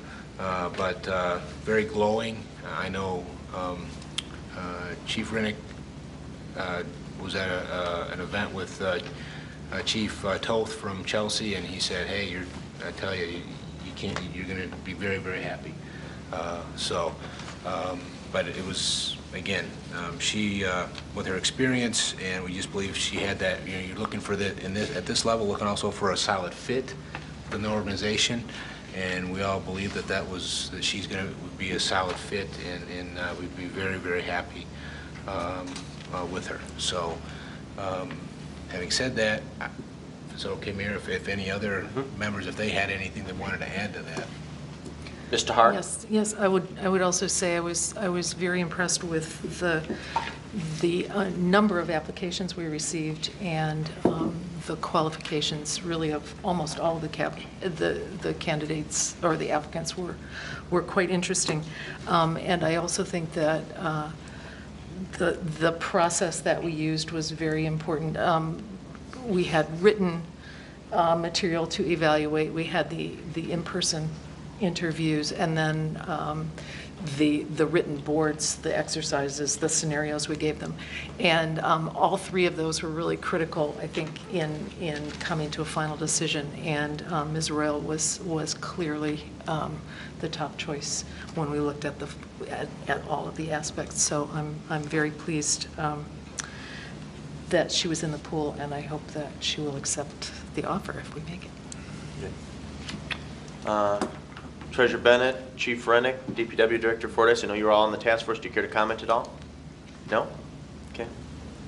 Well, to the 3 of you, and then to City Manager Campbell and Mayor Pro Tem Tahar, as well as City of Sturgis Clerk Treasurer Ken Rhodes, I think on behalf of myself, the Mayor, and the rest of council and all the citizens of Saline, we thank you for your service and your willingness to participate as members of this hiring task force. It's a very important service, and we appreciate the time that you took out of your already busy schedules to participate in that endeavor. So thank you very much. Okay. So this motion has been moved by Tahar, seconded by Gearbaugh. Is there additional comments or questions? No? Okay. Then all those in favor signify by saying aye. Aye. Opposed, say nay. Ayes have it, and the motion carries. Moving on to discussion items. Commission and committee reports. Mr. Peters. I'll just say that the 2013 Celtic Festival was quite successful this year. We had great weather and a great turnout, large crowd in town and down at the park. And Maston Mayhem was a great success. People really enjoyed it, a lot of smiling faces. It was a great addition to the festival, and hope with a symbiotic relationship we can keep that going. It was really a lot of fun.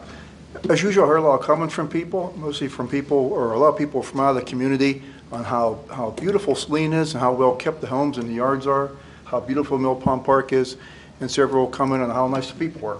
So it was a good day for Saline, and thanks to all the hard-working volunteers to help make that happen. I just want to elaborate on that for just a moment. I appreciate you sharing your perspective on the 18th Annual Celtic Festival, Mr. Peters, and I should first acknowledge that Councilmember Peters is our council liaison to the executive committee for the Saline Celtic Festival and has served in that capacity for a number of years. And it's certainly true to me, in the eyes of many, that Saline Celtic Festival would not be what it is today without Mr. Peters' leadership. So thank you for that, sir. Thank you. The second thing is, similar to Mr. Peters, I received a number of comments from people at the park on both Friday and Saturday. It was an outstanding festival, I think one of the best. The weather agreed with us, and the Celtic Festival Committee continues to add new amenities and new attractions to the event. I had a woman come up to me from Illinois who said she wouldn't miss the event. She comes every year, and she thought it was the best Celtic Festival so I far. had two people from Pennsylvania remark how beautiful Saline is, so it has Good. an impact. Yeah, so it truly is a special event, and we're just glad that it was a success. So, thank you. Additional commission or committee reports. Ms. Tahar. Yes, thank you. The Arts and Culture Committee has issued a call for sculpture. These will be for, this is for sculptures to replace the ones on loan to us in the current sculpture walk. We have a flyer. There will be some available at the desk at City Hall, and if anyone knows sculptors who have outdoor appropriate works, especially those maybe all ready to go, please do let them know of this opportunity.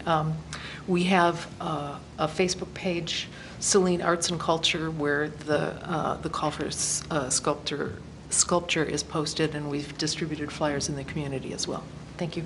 Wonderful. If you have not already, you may want to share that information with Mr. Schonk. I don't believe he's still here, but he could Yes. put it out on the city's Yes. Facebook page as well. We're working on that. Good. The other thing as it relates to the Arts and Culture Commission, I do believe you still have 2 vacancies. That's correct. I did speak to an individual who has a background more in performing arts. She's a local attorney.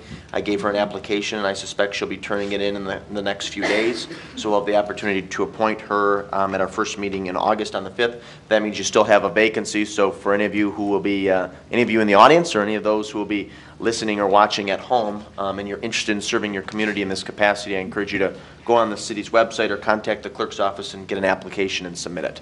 Okay? Additional commission committee reports. Mr. Gearbaugh.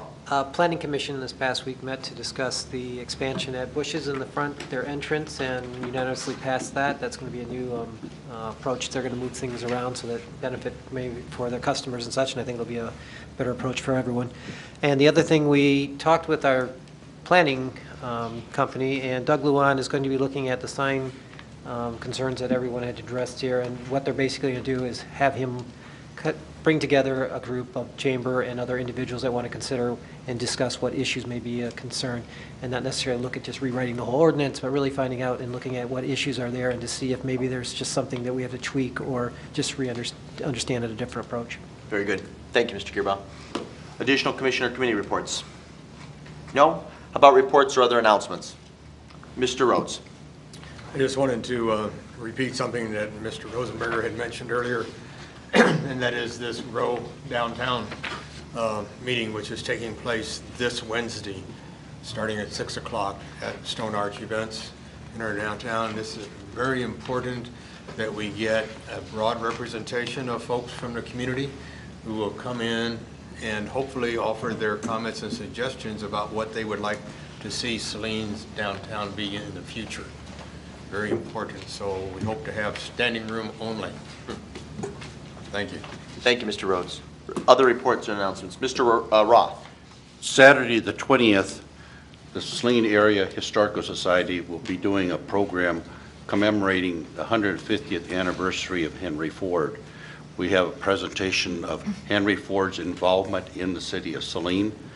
We also, there'll be cars there, there'll be free, it's free admission.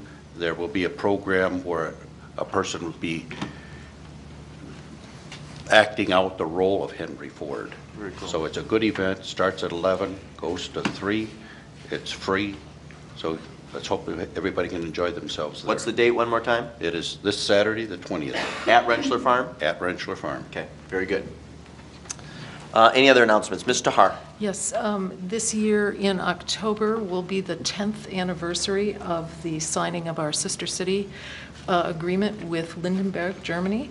And a small group of officials from Lindenberg will be traveling to Saline in October for they will include the mayor and the person in their sister city organization who is responsible for the relationship with Lindenberg, plus the president of the Lindenberg's overall sister city committee.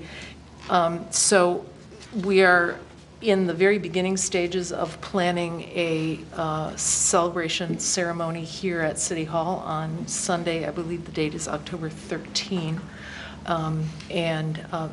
You'll be hearing more about this later, but we certainly hope that city council members will be present at that time, as well as members of the public. Very Thank good. you. Thank you, Ms. Tahar. Any other announcements? Okay, then we move on to preview, or review, excuse me, of the presentation for our upcoming town halls on our city finances. You should have all received in your packet a printed out version of our PowerPoint, which our city treasurer and finance director worked diligently on, and then Ms. Bennett and Ms. McDonough met with City Manager Campbell and I to review it.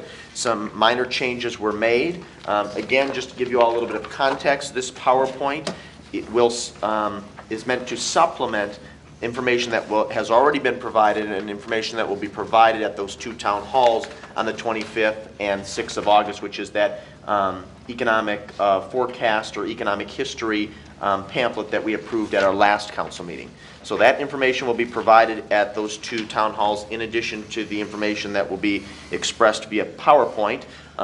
Just a little bit more history or context, not history, but just want to make sure that everyone's aware of what's going to happen on each one of those town halls is there will be comment cards available. There will be that brochure available when people walk in. We'll encourage people to sign in. I will give a brief, share some brief opening remarks and then turn it over to Mr. Campbell, who will share some sentiments, and then it will be turned over to our Treasurer's Department, Ms. Bennett and Ms. McDonough, to go over the trifold as well as the PowerPoint, and then open it up to questions and comments at the end, and maybe hopefully we'll have a little bit more of a dialogue at that point. So, Ms. Bennett, if you want to come up maybe and briefly comment, and then if there are suggested changes or modifications that council would like to see, I'll entertain those and then see if we have a consensus on how best to move forward. So, Ms. Bennett.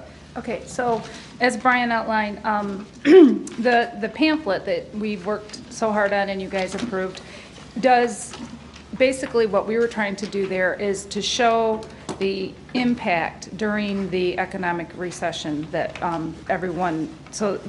we kind of wanted just to get some bullet points and some really quick factual information. And so then at the town hall, that town hall meeting, after Brian does his introduction, what we wanted to show is more how we have changed as a city, where we've went over the past couple years,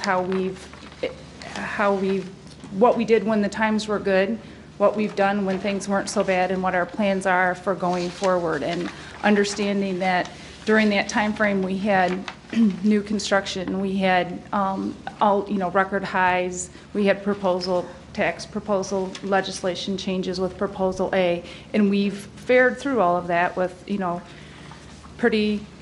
I think we fared very strong. And now that, we're moving forward, the economy is picking back up, the city's taking these proactive steps, and we're going to start rebuilding so that we can prepare for what else happens, what we get dealt with. So that's why this is this is kind of a little bit different, but we're just briefly going to try to just show some pictures and just kind of talk about basically, like I say, the good, the bad, and the reality, where we were, where we've been, and where we're going. Let me start with, are there any questions relating to the slides? And once we get done with questions, then we'll get more into comments or suggested changes. Mr. Rhodes, you have a question for Treasurer Bennett. I do, thank you. On the slide titled Operating a City, there's under demand of service, there's a number for new residents and commercial buildings, and also relating the next page, cutting the cost, the reduction of employees. And it's not clear to me what the time period is that's being addressed by those categories. Okay. Well, we were, it's through the whole, what I tried to do within this is to kind of keep it within the same time frame. So from 2003 through the current year. This whole slideshow was as a different time frame. And then the costs that we've cut are the costs that we've cut as we outlined in the, on the brochure, the numbers of employees and stuff like that, because we didn't really start cutting employees until the 2000, when we started or 2006, when we stopped replacing people and things like that. So the number of, say, new residents, 1,149, that is from 2002 to current? That was the information. I just did a total of new construction from what the assessor was able to pull for me from her files. And that total actually is from year 1991 when Catherine was pulling, and I just did a real quick total on the number of residents. So it's from 91? Yes, it is. Yeah, that seems a little, that's a big gap. Misleading there. Well, I guess what I was initiated my question. Well, what I was trying to show was that, well, I thought it was 2002, but then I was referencing my information. What I was trying to show is that we were at a building high time. We've put on a lot of construction in the past, and I will tweak that number to run in conjunction with the dates of 2002. Thank you for bringing that. What initiated my question was the page right above it, general fund balance, starts at 2000 through 2012, and so I wasn't sure the time period that we were addressing with all these statistics, but it seems like we should be uniform. So, thank you. Yeah, I agree. I think that's a pretty easy fix, Ms. Yep. Bennett, if we can just hone those the figures that are enumerated on the operating a city page to sort of correlate with the general fund balance page. That would be, I think that'd be good. Yeah, and I am using stuff that was already existing. The fund balance page is out of the audit, so I was just using numbers that were there. So, but I will define the timeline. Thank you. Okay, thanks. Do you have additional questions, Mr. Rhodes? No, I don't. No? Thank you. Mr. Gearbaugh, did you have a question? No, I just agree with Mr. Oh, okay. Rhodes, just to show the timeline on the top and actually show the dates so that we're specific so everyone understands what we're presenting. Very good point. Additional questions?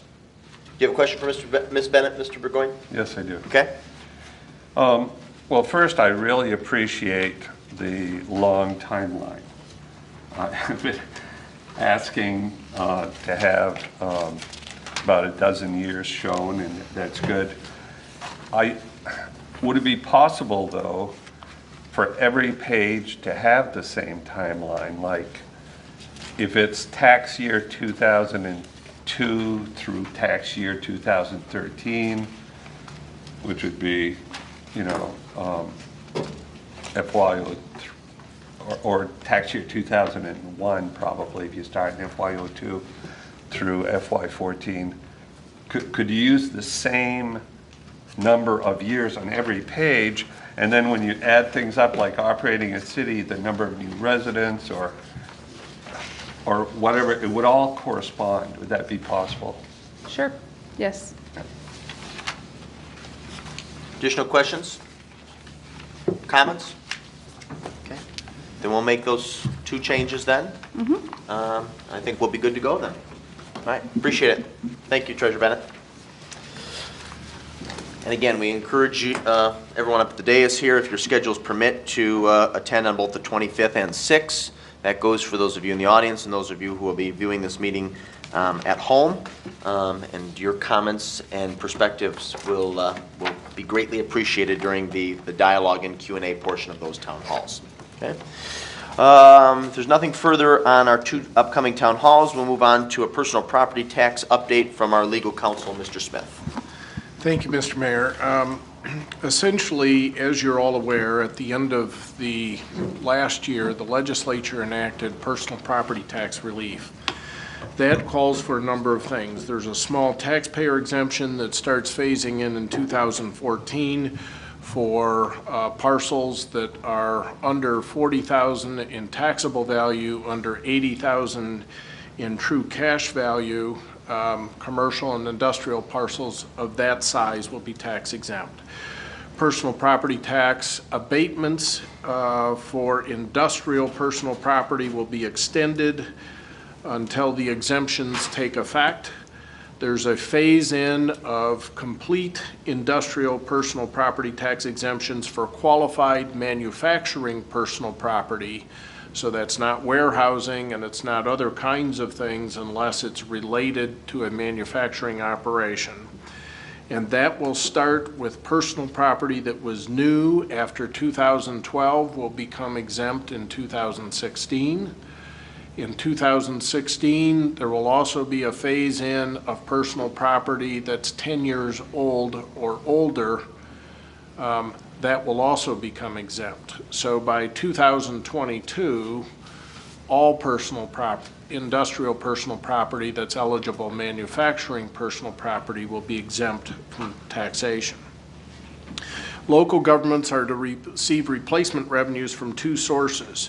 There's an essential services assessment that will be levied against industrial and commercial real property on which personal property is located that's exempt from the personal property tax for not the small parcel exemption, but the other 2 exemptions. And that will be an assessment for essential services, which are defined as police, fire, ambulance, and jails. There's a set aside from use tax revenues that will cover a reimbursement of about 80% of non-essential service personal property taxes. The legislation did not fully address some issues. There are technical corrections that have to be made for the proper implementation and timing. There are some definitional changes that are being made. There was a need to address false claims of exemption and what happens if somebody falsely claims an exemption and what kind of penalties get assessed. There are potentials for abuses of the small parcel exemption that are being addressed. The package didn't address tax increment financing at all, so that's being addressed in the cleanup legislation. And there were concerns expressed by the Michigan Association of Counties, the Michigan Township Association, and Michigan Municipal League regarding some of the legal issues involved, and those are also being addressed. This necessitated follow-up legislation. The Lieutenant Governor assembled a team to do that. It started with a group of about 45 people, including representatives from business and representatives from local governments and representatives from the House, the Senate, the Legislative Service Bureau, and Department of Treasury. That group was too big to do actual drafting, so that was winnowed down to a drafting group of about a dozen people. There were 3 people outside of state government invited to participate in that: a lawyer from Ford Motor Company, the Dearborn City Assessor, and me. It now also includes some additional personnel from the MTA, MAC, and MML. The initial aim was to have a package of bills ready in April. That slipped to June, and we're now looking at September. The difficulty is that it's a very complex problem to address, both getting the exemptions right and then getting the replacement revenues right. There will be a package of probably close to 20 bills because each of the statutes that allow for tax increment financing will have to be amended as part of the legislation. So it's complicated. We're getting to the final issues. I originally advised this community and others we represent not to adopt or approve new tax abatements until we saw how this legislation was going to play out. We don't know exactly how it's going to play out yet, but I'm fairly certain at this point that it will not affect industrial facilities tax abatements. So if you want to go ahead and approve those, that's fine, barring some really unforeseen change in what's being proposed. There shouldn't be any adverse effects. Tax abatements you approve now will continue to be in effect for real property for whatever duration you set. Tax abatements for personal property will continue to be in effect until 2016, when the new personal property tax exemption takes effect. There's a separate question in your tax abatement agreements. Your tax abatement agreements contain a unique provision that says if personal property tax reform cuts personal property taxes by 50% or more, the council can decide to terminate the abatement. Quite frankly, the state frowns on that, on provisions like that, because the state's making up the lost personal property tax either through the use tax reimbursement or through the essential services assessment. So the state's view is really you're not out anything. Secondly, the taxpayer is still going to pay the essential services assessment, still going to be paying real property taxes. So, and you won't have lost only about probably 20% of your personal property tax revenue from that taxpayer. So it's not as if the city's going to suffer a 50% loss. So I guess my recommendation going forward is that you might not want to enforce that provision, and if you adopt new abatements with new agreements, you might want to remove that provision. Now, the only danger is that there's a vote in August of 2014, and if the vote does not approve the property tax relief package, then it will go back to the legislature, and my guess is that the legislature in lame duck would at least consider repealing personal property tax even without a replacement package. I don't know as though it would do that, but it came close in December to doing exactly that. Mr. Burgoyne. Why not leave our provision in? Doesn't hurt and could help us. Just not act on it if we don't lose anything. That's up to you. I don't make the policy. I'm simply... I'd want to leave the provision in. That's fine. As a safety backup. It's that issue specifically, Mr. Burgoyne, is not one that I'm passionate about one way or the other. I do agree with the comments made by our legal counsel, and what I add, which would come from more of a political perspective, is that there's also some symbolism involved. And I think it would send a terrible message to some leaders in our business community to offer an abatement and then pull it back. I think that would be, quite frankly, in many respects, devastating. So I think there's that added component that sort of compounds the situation that this body would need to be cognizant of. Although the industrial leaders have never balked at it before. They've always understood that if the city gets its legs cut out from under it, then, you know, they shouldn't just one-sided get. I certainly don't disagree. I think, however, there's a distinction between having verbiage in an agreement and having verbiage in an agreement that you have a history of executing. And so I think there's some level of confidence currently because we have a long track record of not utilizing that clawback. But It's not a clawback. It's not providing an abatement if the industries no longer pay personal property taxes. That's never happened before. Sure. No, I and we've understand. always had it in there. It's never been an issue. It's been a safety feature for the city.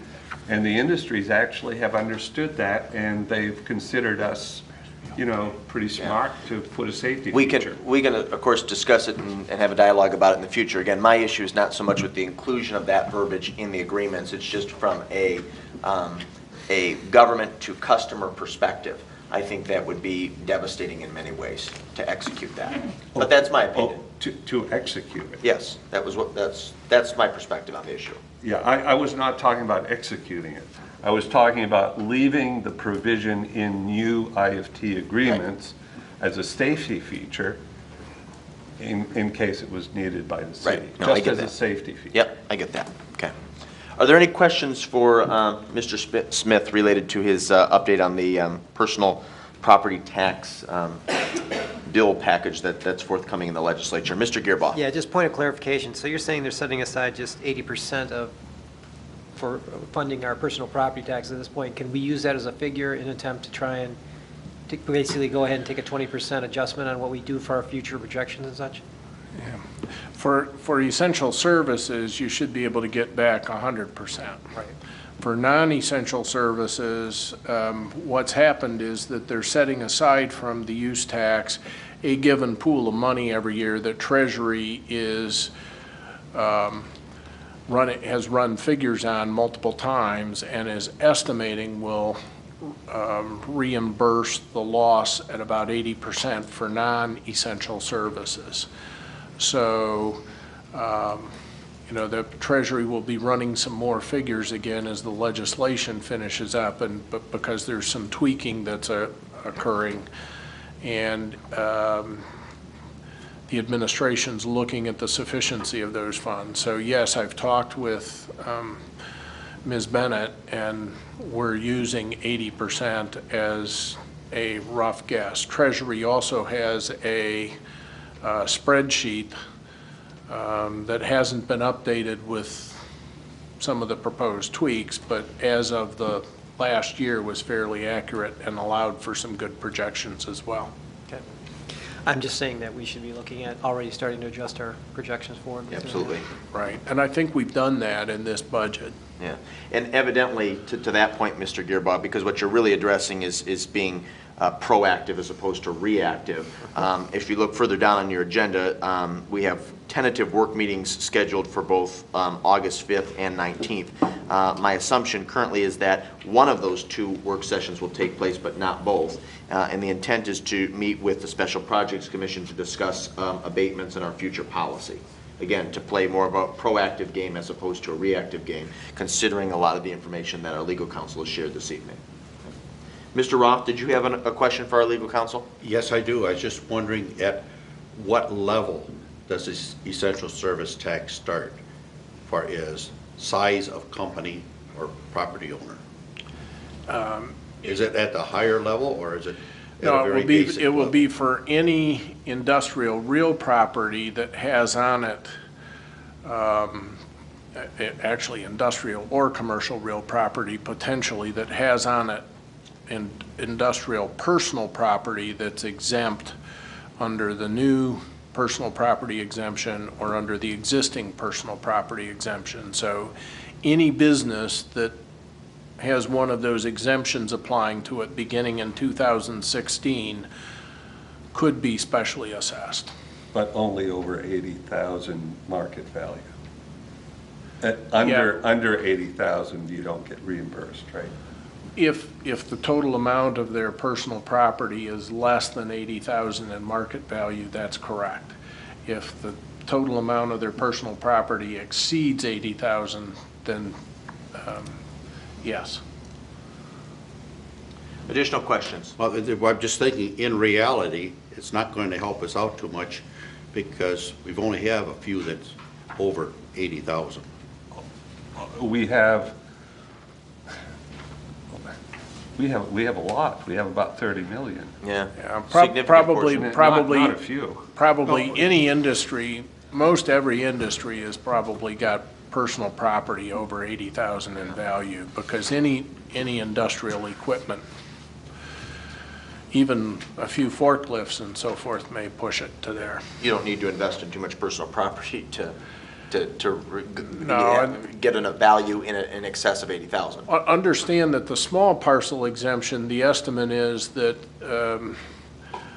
it accounts for about 70% of the personal property tax parcels, but they pay about 10% of the personal property taxes. So the idea is that this may clear out a number of taxpayers, but relatively small tax loss in comparison. Yeah. Mr. Burgoyne, you have an additional question? Yes.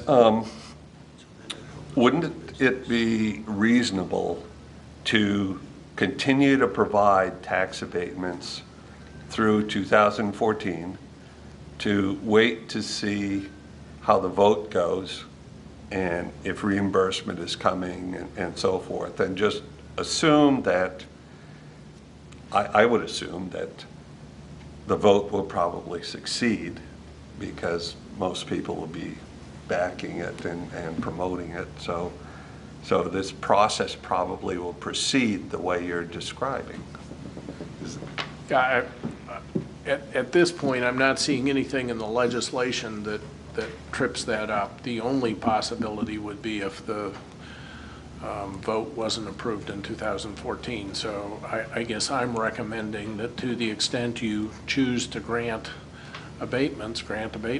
And you can grant them for real property and it will be unaffected, and personal property, that's up to you. And again, Mr. Burgoyne, we'll be having a work meeting where we'll thoroughly discuss that issue. Yeah. Are there any additional questions for our legal counsel related to this issue specifically? No? Okay, then we move on to water bills / meter readings. That was an issue that was brought up during the public comment period at our last meeting. And I believe most of us, if not all of us, had received an email from one or two residents also verbalizing or articulating, excuse me, some concerns. So I ask that this be added to as a discussion item at this meeting, and we have our DPW director and city treasurer to address it. So please. Okay, well, I'm going to start, since the water bill is usually what gets the person's attention. We have, as Mr. Fordyce provided you, well, we have multiple ways of reading the meters, but we have about 400 meters out there that still have a reader, which is on the outside of the house. And when those get spider webs and dirt build up and all of that, they can start to slow and sometimes stop. In our department, when we send the DPW out to do meters, and then they come back in and we see a read that doesn't fall within the range of their normal consumption, we'll send the DPW back out for what we call a reread. Typically in the past, the city policy has been that in the September billing, we have an inside and an outside read, which meant that the readers would go knock on the door and try to get inside to make sure that the meter is actually running in conjunction with the meter. What we what has been brought to your attention is when that reader has stopped or slowed. If it's a zero, if it stops, it's pretty obvious. You know, you got a family of 5 living here, and we've had 2 quarters with no consumption. There's a problem, and you knock on that door, and the DPW, between the water billing clerk and the Department of Public Works, we really do follow through on those people, and we get that taken care of. What happens more often than not is it just starts to slow, and you gradually see the consumption go down. In the event of 396 Berkshire, we had during that same time a family, a divorce, an empty house, a single person. So the lower consumption really didn't warrant anything on the water billing, the meter, the reader, the water billing clerk's radar to say that there was a problem at that house. The policy that I don't know how long has been in place is that when we do a final read, when someone comes in and does a final read, which does take time for us to prepare, you can't call in the day of a closing and say, we need a final read because we have to send a Department of Public Works employee out there and we have to calculate a bill. So what can happen is, and Jeff has enforced, that they get an inside and an outside read, and when the two don't match, we bill the difference. And we have, since with this billing, because when this was brought to our attention of this high consumption, the city, myself, I was requested that the city should eat that we shouldn't bill that. And I said to the contrary, if we found out that we were overbilling someone, we would issue a refund check. So, you know, it's owed to the city, the water was being used, the meter's working properly. And so we tried to contact the person. Of course, when it's a final situation, that person is leaving the city. They're not living in that home anymore, so your recourses aren't as, you can't shut the service off, it's not going to impact them. So you have a more collection. So we contacted the person, we advised them what was going on. The realtor got involved, and we set up a payment plan with the prior tenant, and we worked out payments. This city council has approved a policy that if there is faulty equipment for a homeowner and they bring in a receipt, we allow them to enter a payment plan, and during the time of that payment plan, late fees, you know, we give them the opportunity to pay for that faulty equipment over the course of the time without assessing them late fees. That's the same policy. Under that policy is how I determined that we could do a payment plan in these situations.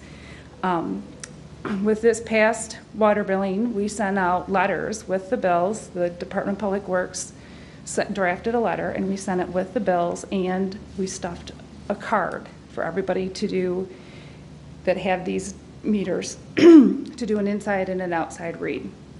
We've been getting those cards back.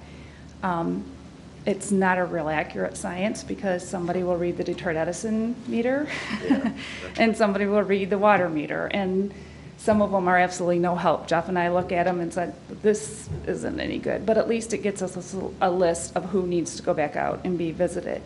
So the water billing process is that when we determine these things, we will work with the owner to try to make it work, you know, into their budget.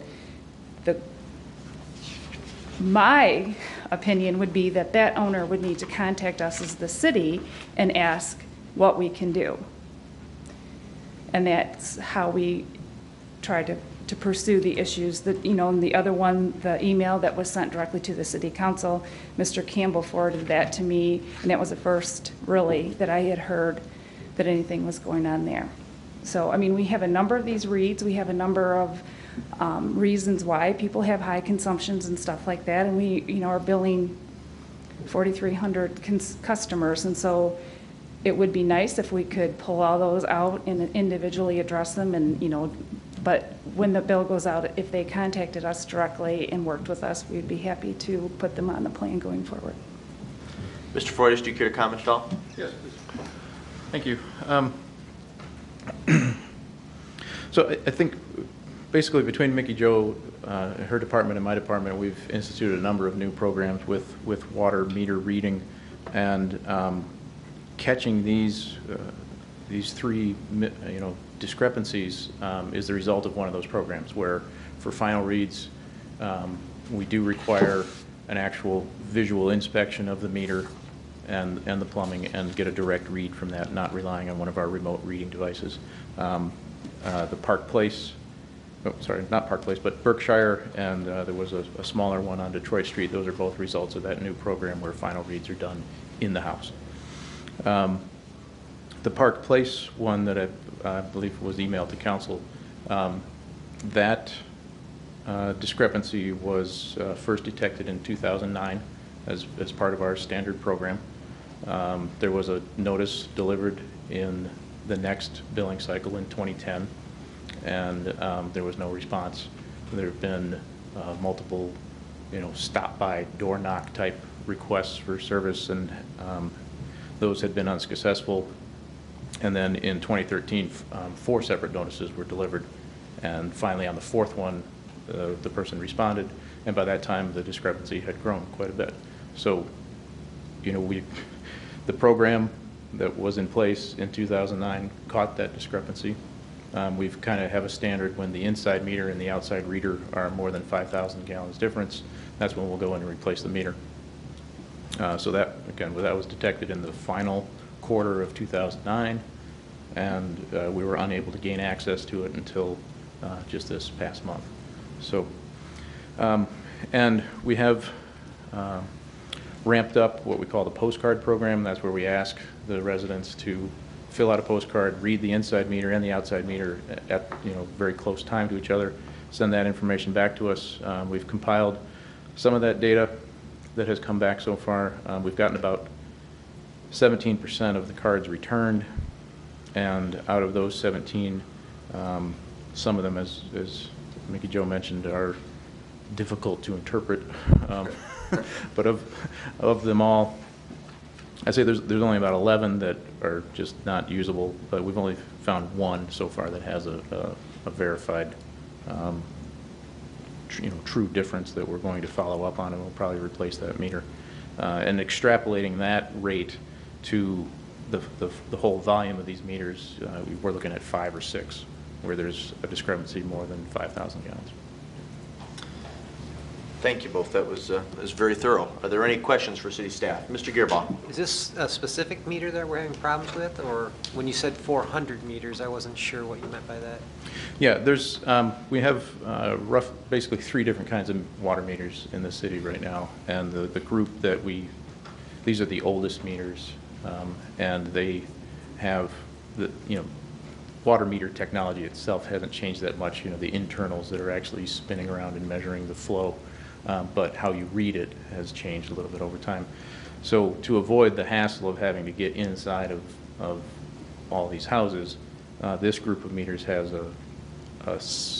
it's kind of an electromechanical external reader, so that we can just go up to the side of the house and see the numbers displayed there. But because it is a mechanical device, it is possible for one of the teeth of the gear to break off, or a bug or something to get in there. Is there a unique reason why we're using those meters in these situations versus all the other meters that we're using? It was state of the art at the time. At the time? Yeah. So now what? The meters are... But what do we, question, what do we do now, and do we still send people out to read the meters, all of the meters? This group of meters, yes, you actually have to walk up and visually read it, but it's on the outside of the house. Newer meters are read by radio. You just have to drive by. So if we were to, like I had said about the sidewalks, stepped up the replacement of these, we would save not only the cost of having individuals going out and reading the meters, we would potentially solve this problem too. Well, then that replacement program has been going on. We replace about 100 a year. But if we were to replace 400 of them all at once, we'd be done. Well, we have to obtain access into the house, and that's not an easy task. Even just sometimes trying to get a hold of the resident and advising them of a problem can be a task. And I know when we've reduced the level of staffing for you all and everything, you have to fit this in with everything else. So it's how many more years it will take to, 4 more years to resolve that. Yeah, then there's a cost. There's a material cost. Right. And in addition to the time to gain access and make the appointment and get in there and do the work. But being as an enterprise type arrangement, those costs are rechargeable, and that's part of the whole process. So this would be something that potentially would be offset by the savings on the staff having to go out and read the meters by putting new meters in place, and over time that should be a reimbursement. Over time, yes. My thing is, I'm just looking at this thinking, if this is a potential problem with just a simple single meter, and we're seeing, out of just a few that we've got another problem, it might be more beneficial for us in the city to really address this at once. In terms of percent, we're looking at just slightly more than 1% that are showing problems. So I think that's a pretty high accuracy rate. And you are replacing another 100 this year? Yes. Okay. When does that take place? In the summer months, fall? We spread it out throughout the year, and we focus first on the ones that we know have problems, and then we're kind of trying to chunk it out in neighborhoods so that we can replace a whole small district with the radio reads. So basically, at the rate we're going, we'll have all of these old meters replaced in the next 4 years? Yes. Okay. Mr. Burgoyne, did you have a question? I My question was similar to Mr. Gearbo's, and I support his point of view, which is to accelerate. Because it is an enterprise that can absorb the cost. If you can absorb some more workflow, I would like to see it accelerated. Could you, Mr. Fordyce and/or Ms. Bennett, or both, could you maybe in the future get us some sort of analysis on how we could go about supporting you? I guess it's more DPW than our Treasurer Finance Department in accelerating this process to replace these meters? Yeah, I'll look into that, see how many I think we could possibly do. Because I think on the one hand, it rectifies these problems, and then secondly, it reduces not necessarily a financial expenditure from your department, but it reduces sort of a labor-intensive Yeah, and that's really task. where I'm more looking at it from that perspective, the overall solution. No. Actually, I should ask, that's the consensus I'm hearing from Mr. Burgoyne, Mr. Gearbaugh, and myself. Do other council members support Mr. Fordyce looking at expediting or accelerating the process here? Yes. Yes. Yeah, I think so, as long as he can fit it in with his capabilities. Right. Okay. Mr. Har? Yes, I'd like to see cost-benefit analysis. I mean, if there's really only 1% of the meters that are experiencing serious problems, it's a balancing question, I guess, in terms of your personnel time. Mr. Peters? I support it. Okay. Well, I guess what we're really looking for, Jeff, is not, not your commitment to do this, but just sort of an analysis on how it might be done.